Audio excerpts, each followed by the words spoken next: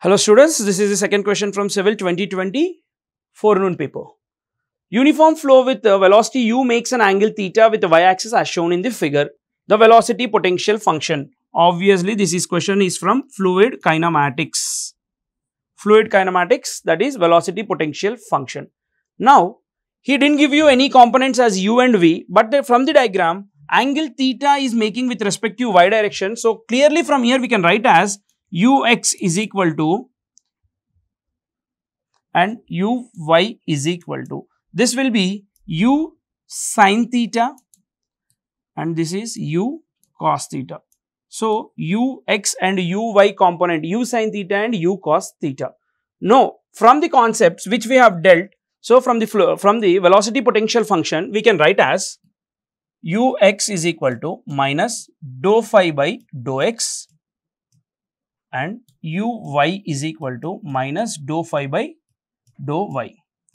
So, first of all, from the x component, if we want to find out the value of phi, so I will be integrating it. If we are integrating it, phi is equal to here minus u of x into x plus f of y plus c. Let it be equation number 1. That is, simply I am finding the value of phi, integrating the above equation. From here, again with respect to y, you will be getting minus uy y plus f of x plus c. This is equation number 2.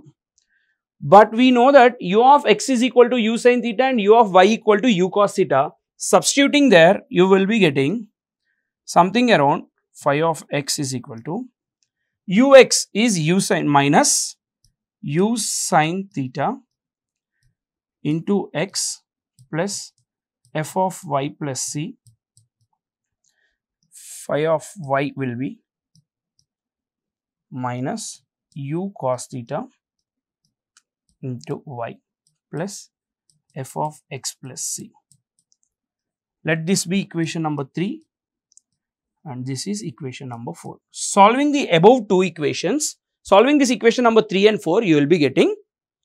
So, from equation 3 and 4, solving equation number 3 and 4, you will be getting phi is equal to minus u sin theta plus u cos theta, u sin theta plus u cos theta, whereas velocity potential function can be also written as u is equal to dou phi by dou x and v is equal to dou phi by dou y.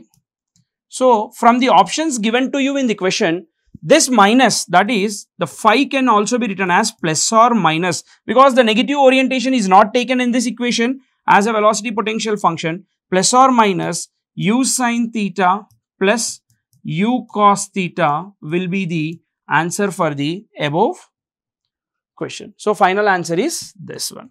Phi is equal to plus or minus u sin theta plus u cos theta.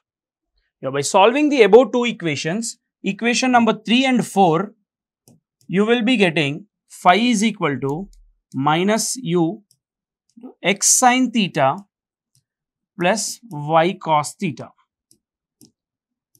But in the option, it has given as plus or minus. Why? Because you can write your function ux is equal to dou phi by dou x and u of y is equal to dou phi by dou y in your velocity potential function. So, the above equation phi becomes plus or minus u into x sin theta plus y cos theta. So, finally, answer for the above question is plus or minus u into x sin theta plus y cos theta.